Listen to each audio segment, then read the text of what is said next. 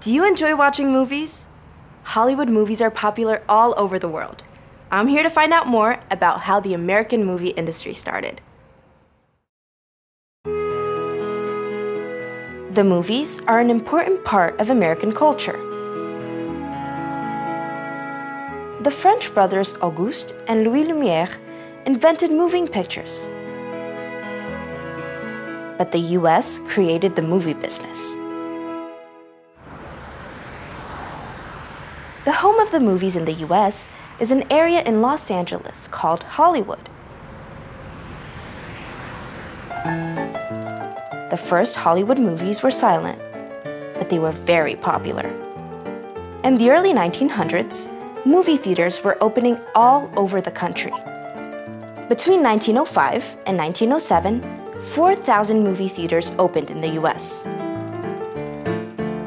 Americans loved going to the movies.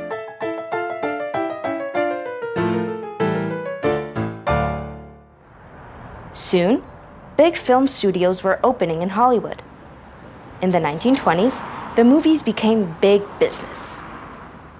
In 1927, the first movies with sound appeared. They were called talkies, and everyone wanted to see and hear them. Big studios like MGM and Paramount made movies and also owned the movie theaters, so they became very rich. These studios haven't stopped making films. They're still very successful today. They now produce blockbusters, big, expensive movies with famous actors.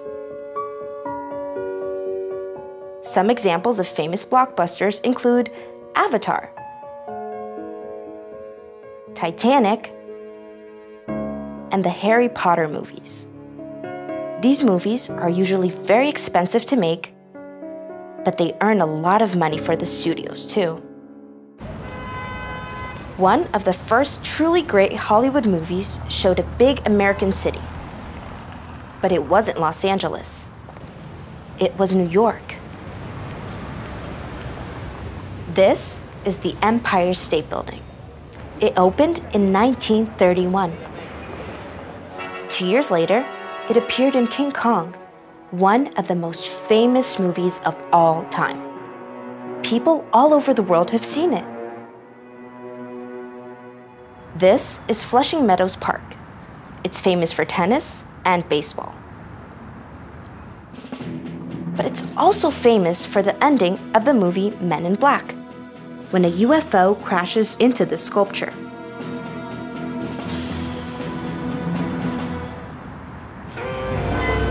New York streets, buildings, even some of its alleyways are famous. This is Cortlandt Alley.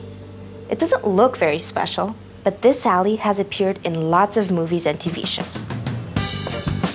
Like Crocodile Dundee and NYPD Blue.